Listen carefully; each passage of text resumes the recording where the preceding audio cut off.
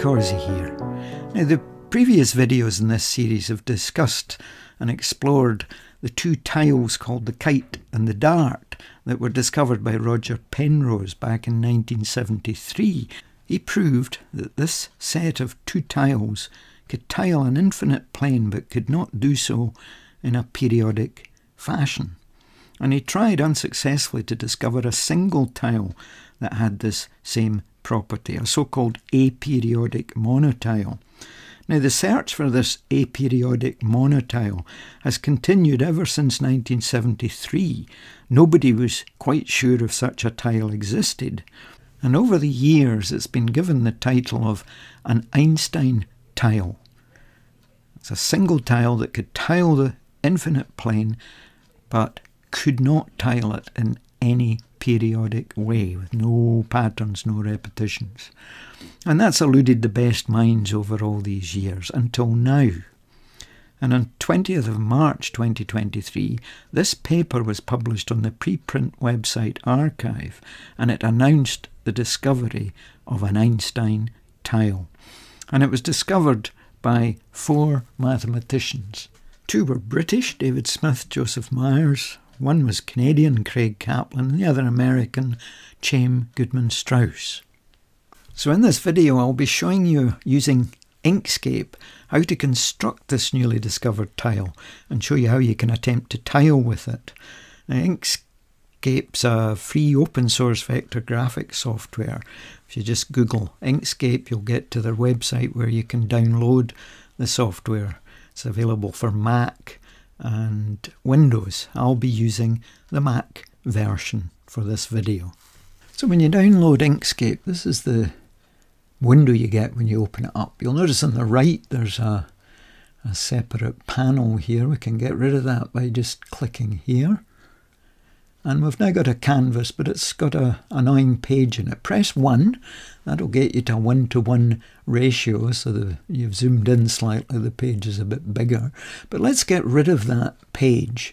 So we need to go to the document properties. Now you'll find document properties up here in this button. So if you press that, and you see border is ticked, let's get rid of that. And there's also the desktop's the wrong colour. So you get this colour wheel and just drag that to white. And that's you got rid of that page outline. We've got a blank canvas now. Now there's another one in the preferences, this button, or you can get the preferences in the Inkscape menu.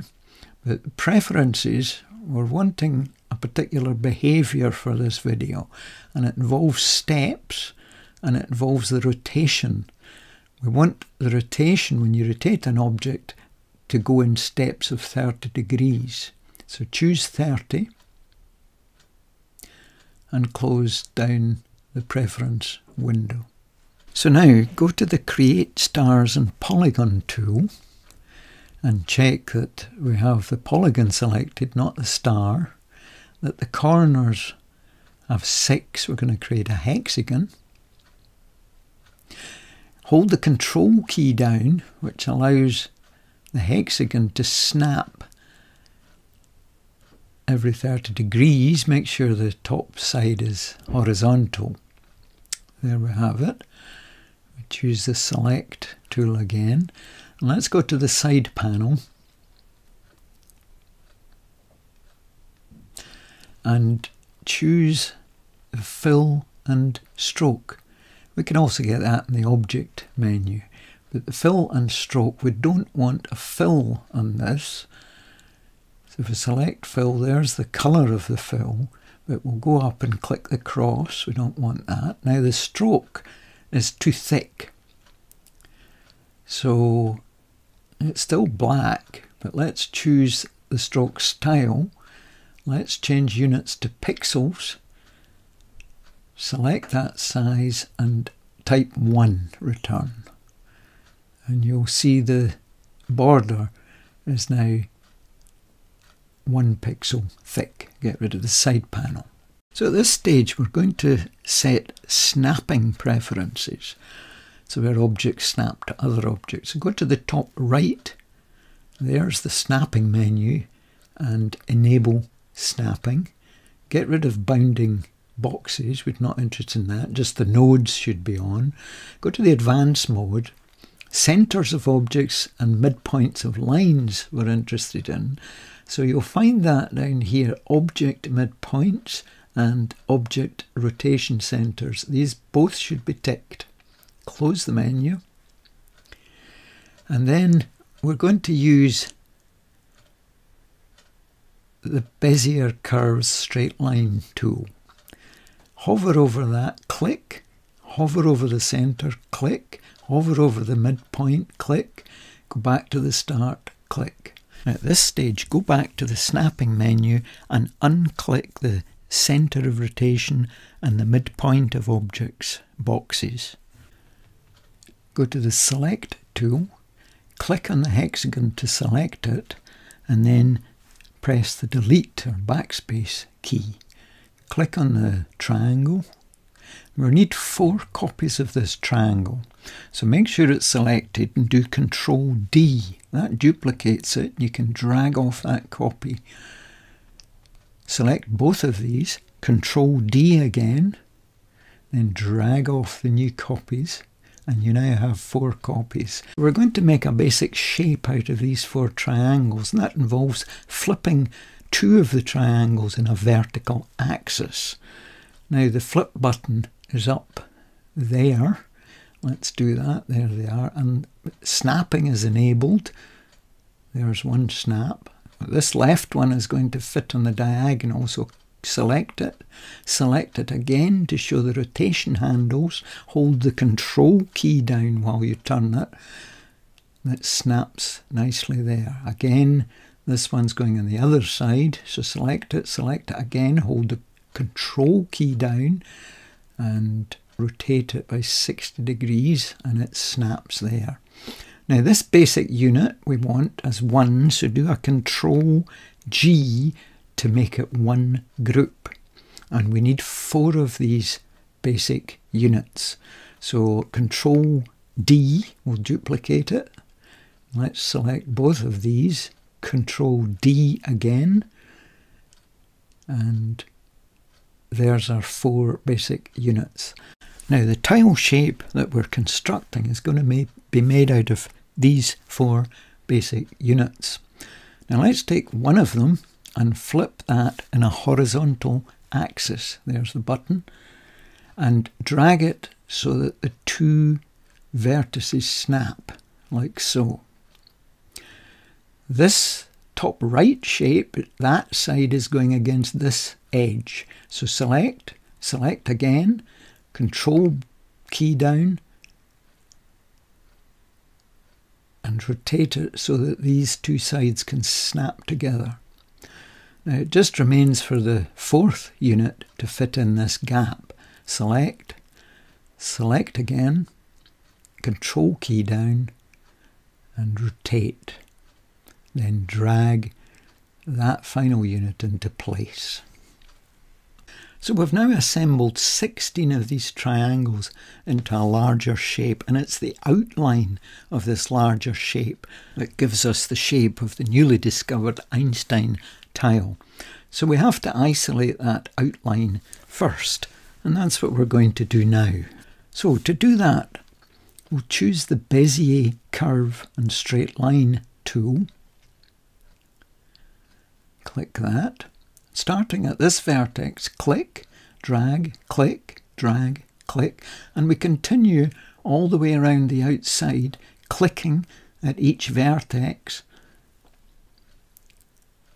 and we're gradually drawing the outline of that shape, and finally finishing where we started. Now at this stage, let's zoom out. Press the minus key twice, that's a better size, and select tool, click one of the outside lines, and then drag. And that reveals that shape that we just outlined. And that's the shape that we've been trying to construct. So let's get rid of these 16 smaller triangles, delete, and let's have a look at this tile shape. So I now want to fill this with a colour. So we'll go to the side panel, to the fill and stroke menu, which should still be up, and click the fill button and click the first box, having selected the shape of course, and there you have the colour wheel, and we'll choose probably a red colour.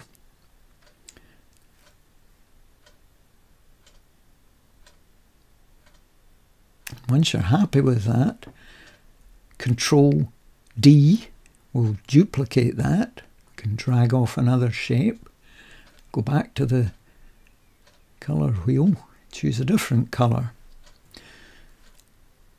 When you're happy with that colour, Control D, again duplicate that and choose another colour.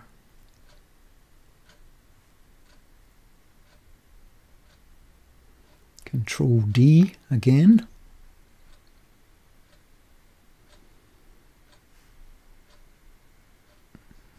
Have a green colour this time.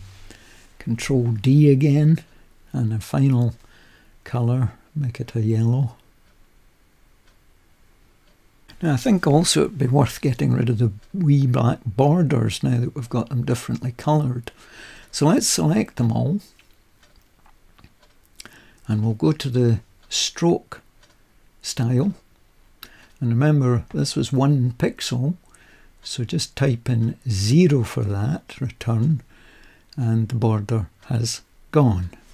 So let's look at how we can play with these and try to tile with them. That's the fun part of the exercise. So let's get rid of the side panel and let's choose one of these tiles.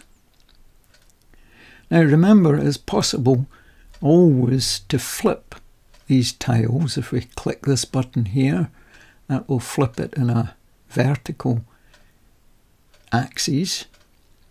So let's see if we can fit one of these around it. So let's select that again, hold the control key while you're rotating it, and there's a fit. Let's choose another tile, do the same for that. Let's see if we can fit this one. I'm looking at that right-angled shape. That seems to fit in. Let's try our luck with another one. See if we can fit that at the bottom. So let's rotate. Again, it's a right angle that I'm looking for to fit in there. Ah, there we have it. That fits nicely at the bottom. And what about this yellow one? Let's try and fit that in there. There's another right angle to concentrate on. Well, that seemed to be going well. Now we've run out of tiles, but we haven't really.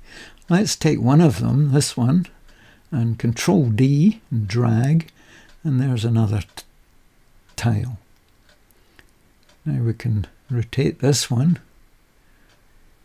and see where this can fit. I'm not seeing any possibilities. Well, yes, there it is, but look what's left in there. I don't see that shape on any of the tiles. So let's try flipping that one and start rotating it. Maybe we'll see another fit. Ah, there we go. That's nicely fitted in there. Well, hopefully that's you all set now then to play with the newly discovered Einstein Tile. So that's Mr. Carsey signing out, and hope you've enjoyed this video.